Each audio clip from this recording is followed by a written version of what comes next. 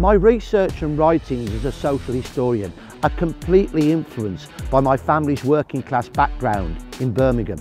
Mum's family were factory workers in Aston. Dad and my granddad, Chinn, were both illegal bookmakers in Spark Brook. That is until 1961, when cash betting away from the racecourse was legalised. At first, and for many years, Grandad took bets on the street, but by the late 1950s, Dad had opened up with his brother an illegal betting shop. In 1958, he was arrested and fined £50, so too was my uncle. And paradoxically, 3 years later, cash betting was legalised and that illegal betting shop became a legal betting shop.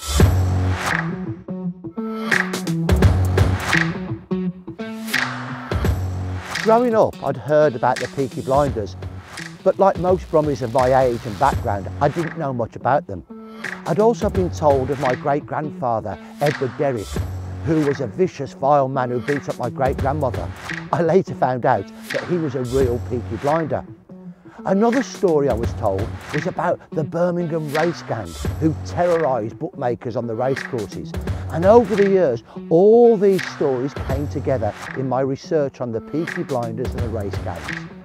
Back in the mid-1980s, I was writing a book about bookmaking, and I interviewed a number of old bookmakers from London who told me about the Birmingham Gang and that it was led by Billy Kimber. Now, in the series The Peaky Blinders, Billy Kimber is depicted as a Londoner. He wasn't, he was a Brummie from Summer Lane. At that time, I also interviewed the younger brother of the real Alfie Solomon, another key figure in the drama The Peaky Blinders.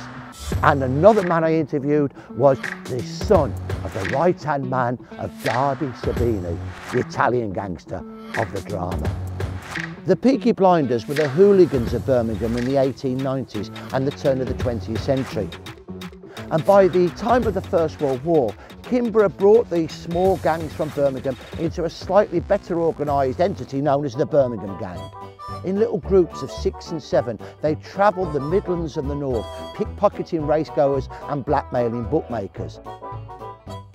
By 1920, the Birmingham Gang ruled the racecourse rackets in the Midlands and the North with a rod of iron. And that year, led by Billy Kimber and in alliance with some gangsters from London, they took over the blackmailing of bookmakers and pickpocketing on the racecourses of the South. That was the catalyst for the first major gang war in England between gangs from different cities, because the supremacy of the Birmingham Gang was challenged by the Sabini Gang. Anglo-Italians led by Darby Sabini from Clerkenwell in North London, allied with Anglo-Jewish gangsters including Alfie Solomon and men of solely English heritage, eventually defeated the Birmingham Gang in 1921. Over the next few years, the Birmingham Gang continued to extort money from bookmakers in their own domain, as did the Sabinis down south. But from 1925, the flying squad of the Metropolitan Police, the Birmingham Police and the racecourse authorities started to push the gangs away from the racecourses. In London, the Sabini Gang found new blackmailing opportunities. In its heartland of Clerkenwell and King's Cross and the neighbouring districts, they extorted money from street traders, shopkeepers, publicans, restaurateurs, cafe owners. But they also moved into Soho. The Sabini Gang became the prototype for later organised crime gangs in the capital. By the late 1930s, it had split up into two allied forces, the Italian Gang and the King's Cross mob. During the Second World War, because Britain was fighting Italy, the Italian Gang had to keep a low profile. And it was the King's Cross Gang, led by a man called Harry White, who ruled the roost in Soho. But in 1947, his power was violently broken by an up-and-coming gangster from the Jewish East End, Jack Spot. Spot saw himself as the inheritor of the gangster mantle of Darby Sabini. He became known as the King of Soho. And he also was the king of the point-to-points. These were meetings where the racecourse authorities did not have control and gangsters like Spot could still extort money from bookmakers. From the early 1950s, Spot shared the title of the governor of London's underworld with a man called Billy Hill from Camden Town. And at first they had a shaky but amicable relationship, but it started to break down. The Italian gang had now made a comeback and they resented Spot for taking over the point-to-points. And they came together with Billy Hill. They saw Spot as a braggart who needed to be overthrown.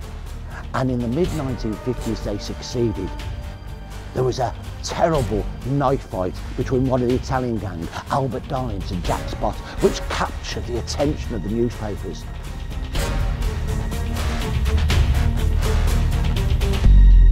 Jack Spot faded into obscurity. Billy Hill went into gangster retirement.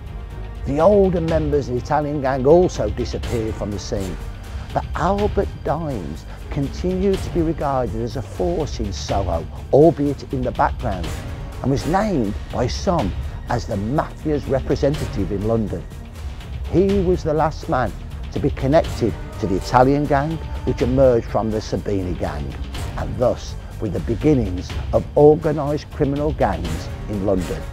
That was the legacy of the Peaky Blinders and also their aftermath. If you want to find out more, then have a look at my book, Peaky Blinders, The Aftermath.